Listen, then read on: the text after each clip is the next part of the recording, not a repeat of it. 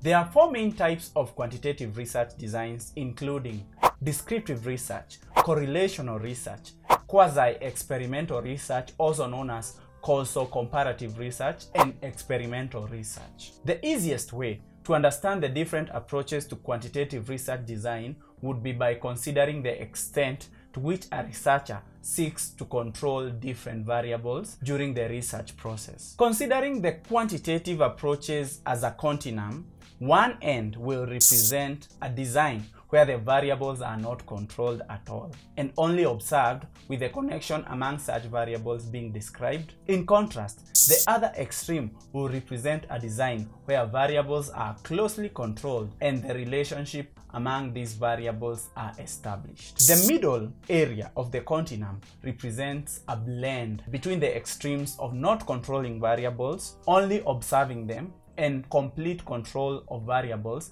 describing their relationships. Let's look at descriptive research. Descriptive research is a quantitative research design that describes the current status of specifically identified variables. Descriptive research projects are designed in a way that they provide systematic information about a phenomenon. In descriptive research, a researcher will not begin with the hypothesis, but will develop a hypothesis after data collection. The synthesis and analysis of data will provide the test hypothesis in descriptive research. The careful measurement of each variable and the selection of such variables are required in descriptive research. Examples of descriptive research include a description of the attitudes of scientists regarding global warming, a description of the types of physical activities that occur in nursing homes and how frequently such activities occur is also an example of descriptive research.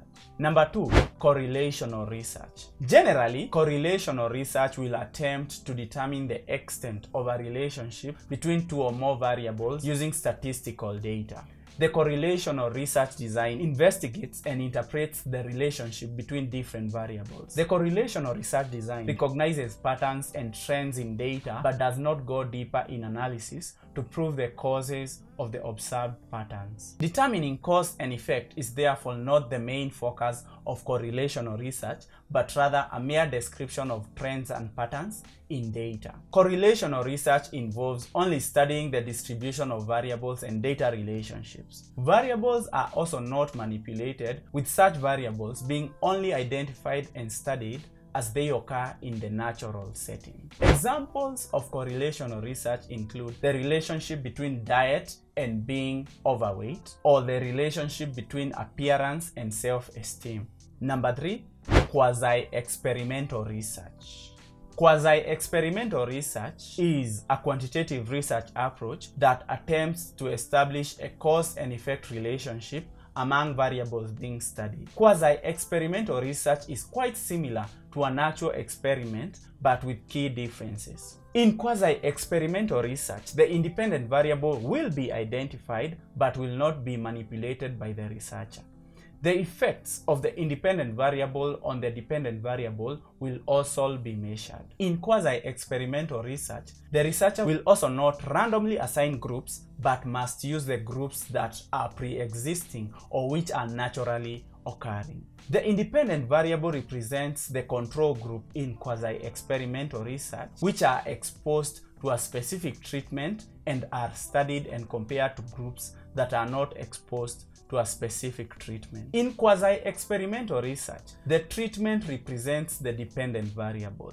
In quasi-experimental research, determining causes has to be done carefully because other variables, including known and unknown variables, could still affect the outcomes. Examples of quasi-experimental research include the effect of gender on athletic achievement and the effect of age on mental capacity. Number 4, experimental research. Experimental research is a quantitative research approach normally referred to as true experimentation. Experimental research relies on scientific methods to establish cause and effect relationships between different variables that make up a study. The standard way of actual experimentation is a laboratory study, but this might not always be the case.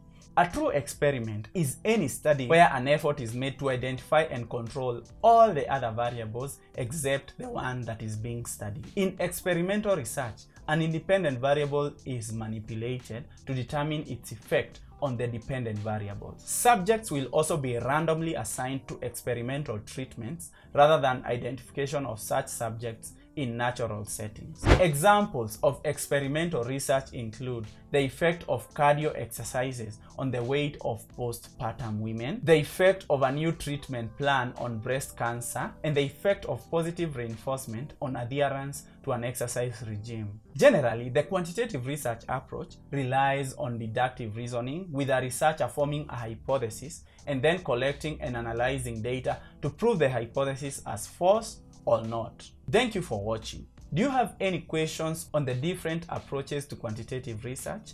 Post it in the comment section and I promise to answer all of your questions. Do not forget to like and subscribe to make this video more visible to other people like you.